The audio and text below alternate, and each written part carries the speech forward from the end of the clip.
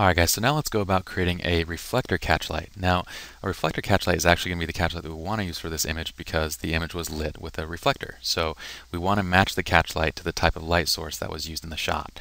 So let's do that now. Reflectors are going to be a little bit different than a flash catchlight because it's not going to be as hard.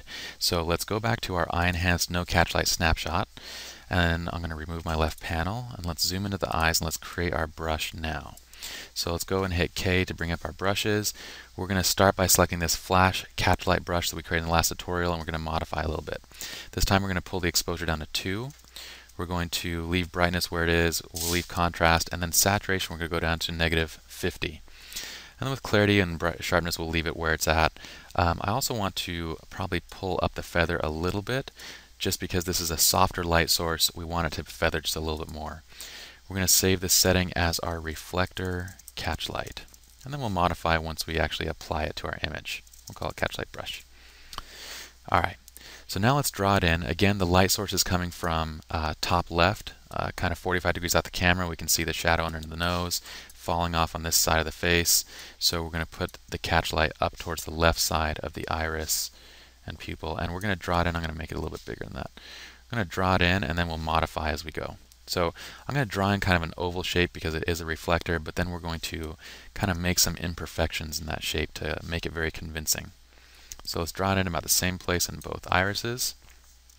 Alright, now let's start to kind of perfect that shape. We'll make imperfections actually to make it look like it's real and perfect. Alright, so what we're going to do is we're going to hold Alt, and let's say that because the light source is coming from top to bottom, the eyelid itself is actually cutting off a little bit of that light.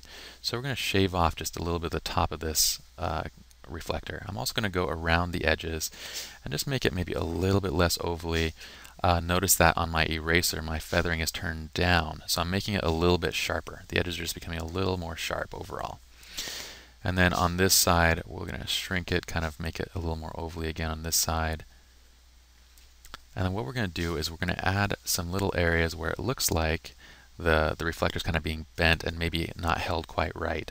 Well, it's held right, but you can basically see the lighting assistant's head and arm or something like that. So we'll add a little head here just by kind of making it pop right into that catchlight.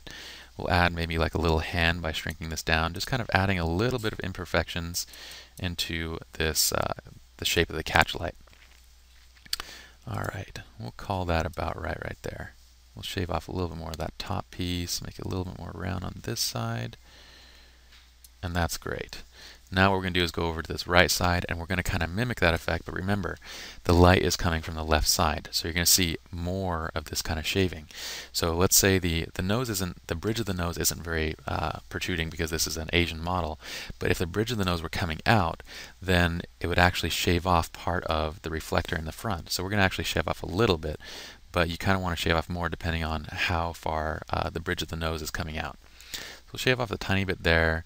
We're going to do kind of a very similar thing on this side where we're going to add in that photographer's head, and we'll make it be a little bit different because again the angle is slightly different on this side, so it's going to have a little bit of a different look to it. So we'll do that, and then we're going to kind of subtract from this part. Again, I'm going to have more of the eyelid actually blocking the catchlight on that side, and we'll call that good about there. I'm going to zoom out, and let's take a look at what that looks like. We're going to now reduce the overall exposure effect so it's just a little bit more subtle and soft. We'll go up to about 1.4. I'm going to zoom in, just kind of clean up just this little bottom piece right here. I think it looks a little bit too... There we go. And I think we'll add a little bit more right there. I'm sorry, subtract a little bit more out of these. Okay, let's zoom out, and now we're going to hit K to remove our brushes, and let's take a look. Now it looks like we have a very convincing reflector catchlight in her eye. So let's save this as a new catchlight, or as a new snapshot, sorry. Call this reflector catchlight. And let's compare. So here we have our reflector catchlight, here we have our flash catchlight, and here we have the regular no catchlight. So you guys can see how big of a difference these catchlight makes, and you know, using the same technique, I can create a catchlight from a complex window source, light source, from whatever you guys want. You just kind of draw in, bring your little graphic art side into this, and create these catchlights that can really make your eyes pop, bring out the detail, and just really enhance the overall look of your subject's eyes in your images. All right, guys, hope you guys enjoyed.